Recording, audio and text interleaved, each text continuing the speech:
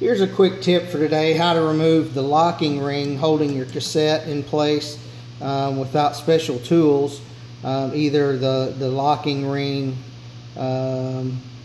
socket or either a chain whip, either one. You won't need those. All you need is a pair of pliers, a pair of needle nose pliers, and either an old chain or a new chain. It doesn't really matter. And what you'll do, these needle nose pliers will go into the grooves of the locking ring like this, and you know you're going to need to turn it, but it wants to freewheel.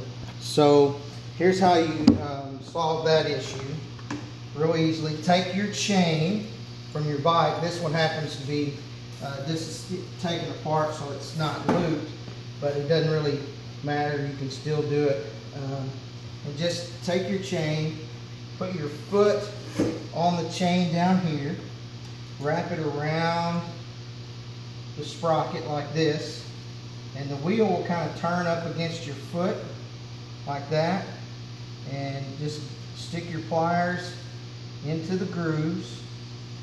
And now you take your other pair of pliers and give it a turn like that, and there you go.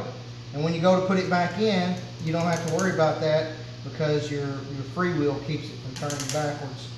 And you can just tighten it back down. That's it.